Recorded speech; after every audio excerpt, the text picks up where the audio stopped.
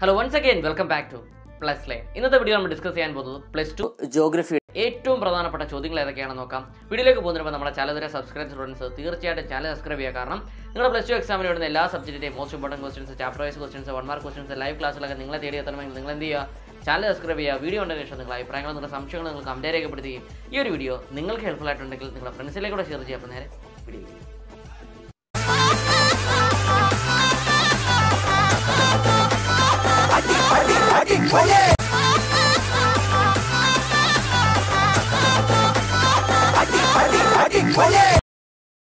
Plus two ജോഗ്രഫിയുടെ ഏറ്റവും പ്രധാനപ്പെട്ട ചോദ്യങ്ങൾ ഏതൊക്കെയാണെന്ന് നോക്കാം. Part A, fundamentals of human geography.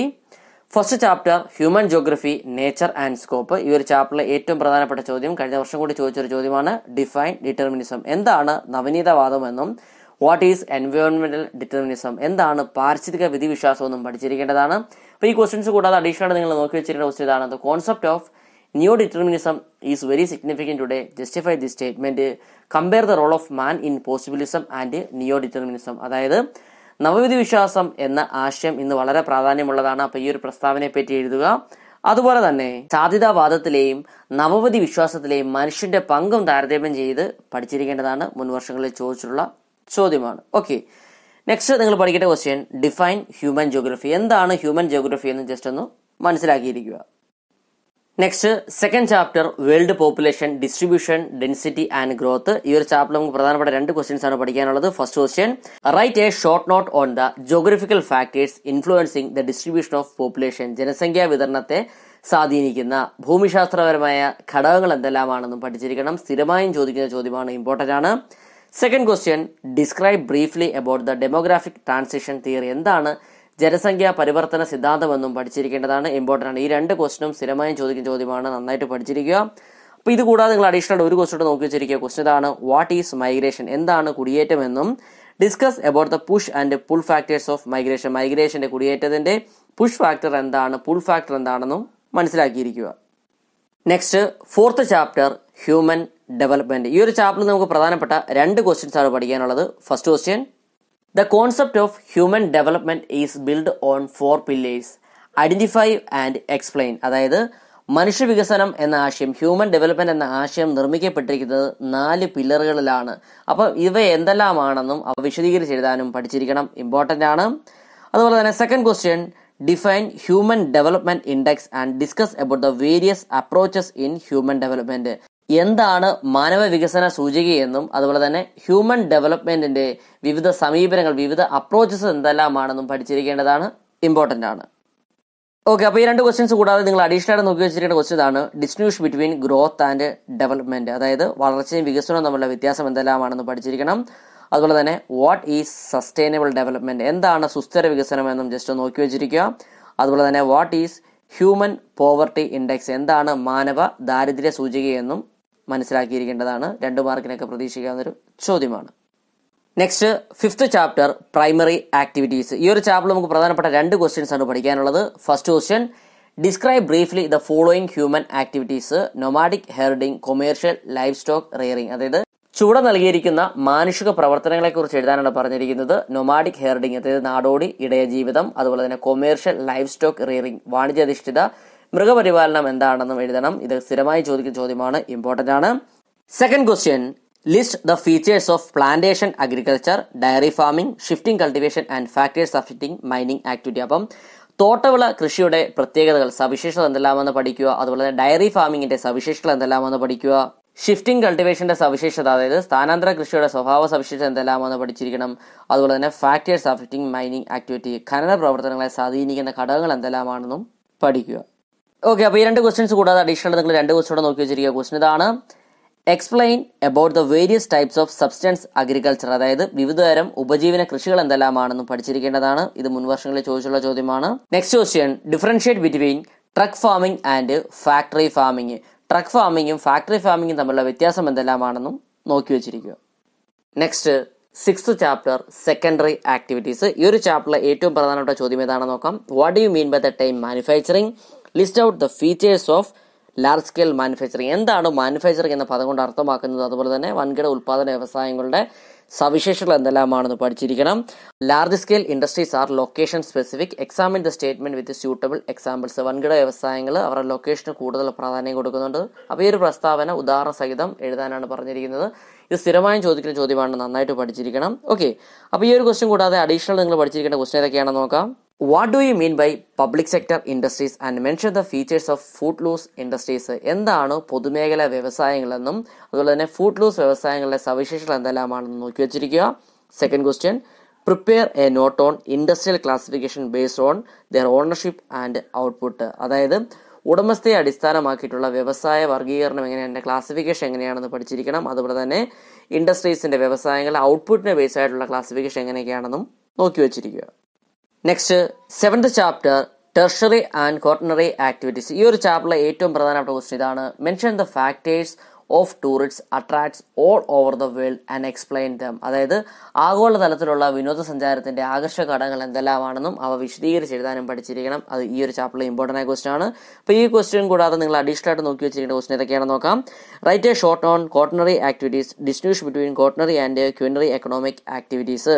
എന്താണ് ക്വാട്ടർണറി ആക്ടിവിറ്റീസ്, എന്താണ് ചതുർത്ഥ മേഖലാ പ്രവർത്തനങ്ങളെന്നും ക്വാട്ടർണറി ക്വിനറി എക്കണോമിക് ആക്ടിവിറ്റീസ് തമ്മിലുള്ള വ്യത്യാസം എന്തെല്ലാമാണ്, ചതുർത്ഥ സാമ്പത്തിക പ്രവർത്തനങ്ങളും പഞ്ചമ വിഭാഗ സാമ്പത്തിക പ്രവർത്തനങ്ങളും തമ്മിലുള്ള വ്യത്യാസവും പഠിച്ചിരിക്കേണ്ടതാണ്. Second question, what is digital divide and list out medias of mass communication. അപ്പോൾ എന്താണ് ഡിജിറ്റൽ ഡിവൈഡ് അല്ലെങ്കിൽ ഡിജിറ്റൽ ആയിട്ടുള്ള വേർതിരിവ് എന്നാൽ എന്താണ്, അതുപോലെ തന്നെ മീഡിയാസ് ഓഫ് മാസ് കമ്മ്യൂണിക്കേഷൻ സമൂഹ ആശയവിനിമയത്തിന്റെ മാധ്യമങ്ങൾ എന്തെല്ലാമാണെന്നും അറിഞ്ഞിരിക്കുക. Next, 8th chapter transport and communication. ഈ ഒരു ചാപ്റ്ററിൽ നമുക്ക് പ്രധാനപ്പെട്ട 3 ക്വസ്റ്റ്യൻസ് ആണ് പഠിക്കാനുള്ളത്. First question, what is mean by trans continental railway, give example. എന്താണ് ഭൂഖണ്ഡാന്തര റെയിൽപാത എന്നും അവയുടെ ഉദാഹരണവും പഠിച്ചിരിക്കേണ്ടതാണ്, ഇമ്പോർട്ടന്റ് ആണ്. Second question, the Suess canal and Panama canals R 2 vital man-made navigation canals, explain. ലോകത്തിലെ തന്നെ പ്രധാന മനുഷ്യനിർമ്മിത ഗതാഗത പാതകളാണ് സൂയിസ് കനാലും പനാമ കനാലും. അതുപോലെ തന്നെ mention the economic importance of Rhine waterway. Rhine ജലപാതയുടെ സാമ്പത്തിക പ്രാധാന്യങ്ങൾ എന്തെല്ലാമാണെന്ന് പഠിച്ചിരിക്കണം. Next, list the advantages of water transport. Water transport അതായത് ജലഗതാഗതത്തിന്റെ മേന്മകൾ എന്തെല്ലാമെന്ന് പഠിച്ചിരിക്കുക. അതുപോലെ തന്നെ features of inland water transport, ഇതും പഠിച്ചിരിക്കേണ്ടതാണ്. ഉൾനാടൻ ജലഗതാഗതത്തിന്റെ സവിശേഷതകൾ എന്തെല്ലാമാണെന്നും അറിഞ്ഞിരിക്കണം. Third question, write a short note on the significance of satellite communication. അതായത് ഉപഗ്രഹ ആശയവിനിമയത്തിന്റെ പ്രാധാന്യം എന്തെല്ലാമാണെന്നും പഠിച്ചിരിക്കണം. ഇതും ഇമ്പോർട്ടന്റ് ആയ ഒരു ക്വസ്റ്റ്യൻ ആണ്. ഓക്കെ, അപ്പോൾ ഈ 3 ക്വസ്റ്റ്യൻസ് കൂടാതെ നിങ്ങൾ അഡീഷണൽ ആയിട്ട് പഠിച്ചിരിക്കുന്ന ക്വസ്റ്റ്യൻസ് ഏതൊക്കെയാണെന്ന് നോക്കാം. First question, write a short note on cyber space. എന്താണ് സൈബർ സ്പേസ് എന്ന് അറിഞ്ഞിരിക്കേണ്ടതാണ്. അതുപോലെ തന്നെ what are border roads, it's importance, list out the advantages off road transportation. അതായത് അതിർത്തി റോഡുകൾ എന്നാൽ എന്താണ്, അവയുടെ പ്രാധാന്യം എന്തെല്ലാമാണ്, road ഗതാഗതത്തിന്റെ മേന്മകൾ advantages എന്തെല്ലാമെന്ന് പഠിച്ചിരിക്കുക. Next, briefly explain the merits of air transportation. Air transportation അതായത് വ്യോമ ഗതാഗതത്തിന്റെ മേന്മകൾ അഡ്വാൻറ്റേജസ് എന്തെല്ലാമാണെന്നും പഠിക്കുക. Next, 9th chapter international trade. ഈ ഒരു ചാപ്റ്ററിൽ നമുക്ക് പ്രധാനപ്പെട്ട 2 ക്വസ്റ്റ്യൻസ് ആണ് പഠിക്കാനുള്ളത്. First question, uneven distribution of national resource is one of the basis of international trade substantiate. അതായത് ദേശീയ വിഭവങ്ങളുടെ തുല്യമല്ലാത്ത വിതരണം അന്തർദേശീയ വ്യാപാരത്തിന്റെ അടിസ്ഥാനങ്ങളിൽ ഒന്നാണ്. അപ്പോൾ ഇത് എന്താണെന്ന് വിശദീകരിച്ച് എഴുതാൻ പഠിക്കുക. Second question, international trade may be categorised into 2 types, identify them and mention the difference between them. അന്താരാഷ്ട്ര വ്യാപാരത്തെ 2ആയി തരംതിരിക്കാം, അവ ഏതെല്ലാമാണെന്ന് കണ്ടെത്തി അവ തമ്മിലുള്ള വ്യത്യാസവും പഠിക്കുക. ഓക്കെ, അപ്പോൾ ഈ 2 ക്വസ്റ്റ്യൻസ് കൂടാതെ നിങ്ങൾ അഡീഷണൽ ആയിട്ട് നോക്കി വെച്ചിരിക്കുന്ന ക്വസ്റ്റ്യൻസ് ഏതൊക്കെയാണെന്ന് നോക്കാം. First question, define positive balance of trade. എന്താണ് പോസിറ്റീവ് ബാലൻസ് ഓഫ് ട്രേഡ് കൊണ്ട് അർത്ഥമാക്കുന്നത്, എന്താണ് അനുകൂല വ്യാപാരം എന്ന് പഠിച്ചിരിക്കുക. Next question, what are ports of call. അതായത് എന്താണ് സന്ദർശന തുറമുഖം എന്നും മനസ്സിലാക്കിയിരിക്കുക. ഓക്കെ, നെക്സ്റ്റ് ജോഗ്രഫിയുടെ പാർട്ട് ബി ആണ് India, people and economy. First chapter population distribution density growth and composition. ഈ ഒരു ചാപ്റ്ററിൽ നമുക്ക് പ്രധാനപ്പെട്ട 2 ക്വസ്റ്റ്യൻസ് ആണ് പഠിക്കാനുള്ളത്. First question, write the 4 phases of population growth of India and explain. അതായത് ഇന്ത്യയിലെ ജനസംഖ്യാ വളർച്ചയിലെ 4 ഘട്ടങ്ങൾ ഏതൊക്കെയാണെന്ന് എഴുതി അത് എക്സ്പ്ലെയിൻ ചെയ്യാൻ അറിഞ്ഞിരിക്കണം. സ്ഥിരമായും ചോദിക്കുന്ന ചോദ്യമാണ്, നന്നായിട്ട് പഠിച്ചിരിക്കുക. Second question, identify the 4 language families in India and briefly explain ദ്രാവിഡൻ language family. ഇന്ത്യയിലെ പ്രധാന 4 ഭാഷാ കുടുംബങ്ങൾ എന്തെല്ലാമാണെന്നും പഠിച്ചിരിക്കണം. അതുപോലെ തന്നെ ദ്രാവിഡ ഭാഷാ കുടുംബത്തെ പറ്റിയും പഠിക്കുക, ഇമ്പോർട്ടൻ്റ് ആണ്.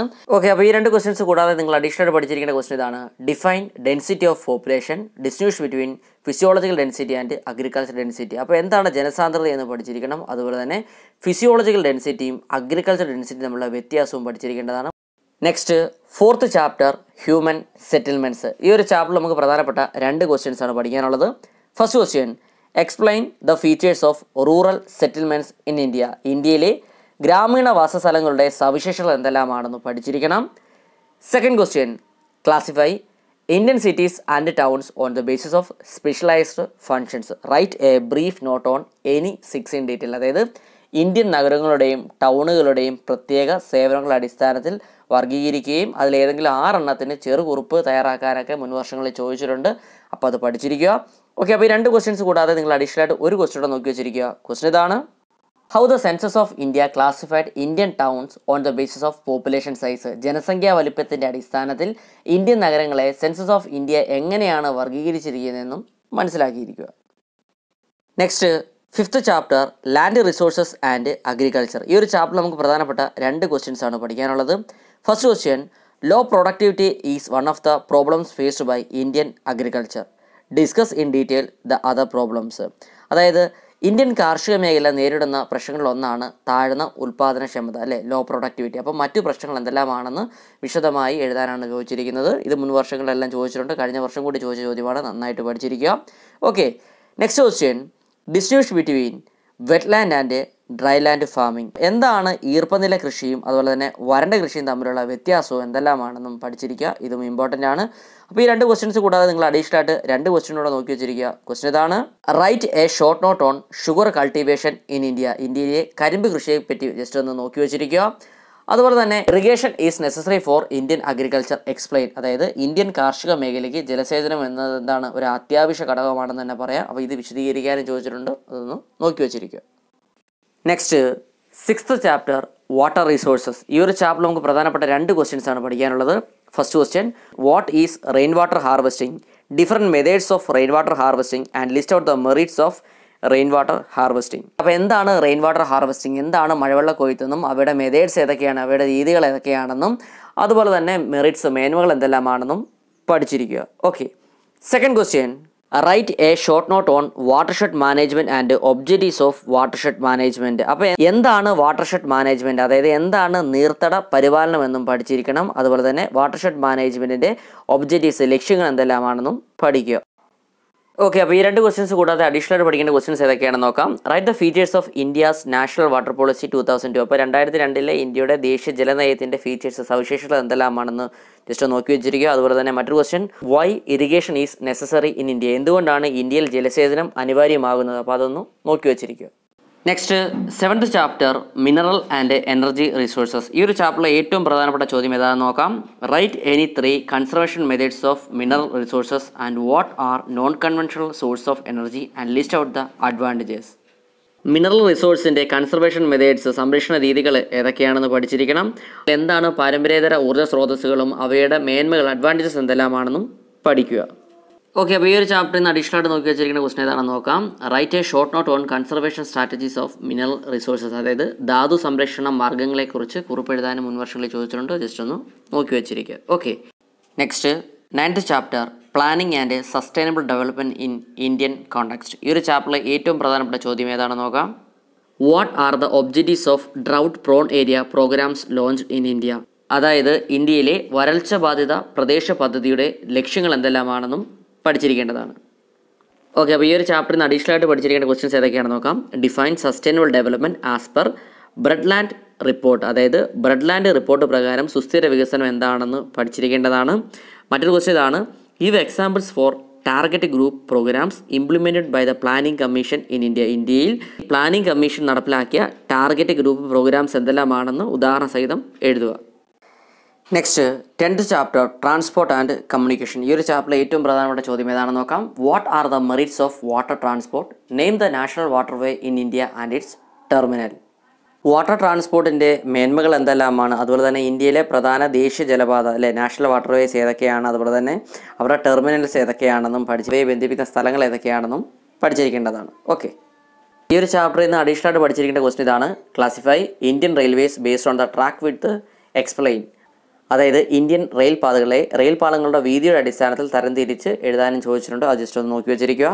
Next 11th chapter international trade. Okay, അപ്പോൾ ഈ ഒരു ചാപ്റ്ററിൽ നിന്ന് പ്രതീക്ഷിക്കാവുന്ന ഒരു ചോദ്യം ഇതാണ്: identify the following Jio information and locate them on the given outline map of India. ചുവടെ കുറച്ച് വിവരങ്ങൾ തന്നിട്ട് ആ വിവരങ്ങളെ ആസ്പദമാക്കി അത് നമ്മുടെ ഇന്ത്യയുടെ മാപ്പിൽ രേഖപ്പെടുത്താൻ ചോദിക്കാറുണ്ട്. അപ്പോൾ അത് 5 മാർക്കിൻ്റെ ക്വസ്റ്റ്യൻ ആണ്, നന്നായിട്ട് പഠിച്ചിരിക്കണം. ഓക്കെ, അപ്പോൾ ഇത് കൂടാതെ അഡീഷണൽ ഒരു ക്വസ്റ്റ്യൻ നിങ്ങൾ നോക്കി വെച്ചിരിക്കുക. ക്വസ്റ്റ്യൻ ഇതാണ്: എക്സ്പ്ലെയിൻ റീറ്റെയിൽ ട്രേഡിംഗ്. എന്താണ് റീറ്റെയിൽ ട്രേഡിംഗ് എന്ന് ജസ്റ്റ് ഒന്ന് മനസ്സിലാക്കിയിരിക്കണം. Next, geographical perspective on selected issues and problems. ഈ ഒരു ചാപ്റ്റർ നിങ്ങൾ പഠിച്ചിരിക്കേണ്ട ക്വസ്റ്റ്യൻ ഇതാണ്: waste disposal is one of the serious social issues today. Discuss the environmental problems faced with urban centres and suggest methods to overcome it. അതായത് മാലിന്യ നിർമ്മാർജ്ജനം ഇന്നൊരു ഗുരുതരമായ ഒരു സാമൂഹിക പ്രശ്നം തന്നെയാണ്. നഗരകേന്ദ്രങ്ങൾ അഭിമുഖീകരിക്കുന്ന ഇത്തരത്തിലുള്ള പാരിസ്ഥിതിക പ്രശ്നങ്ങൾ എന്തെല്ലാമാണെന്ന് ചർച്ച ചെയ്യുക, അതിനുള്ള പരിഹാര മാർഗ്ഗങ്ങൾ എന്തെല്ലാമാണെന്ന് നിർദ്ദേശിക്കുകയും വേണം. ഓക്കെ.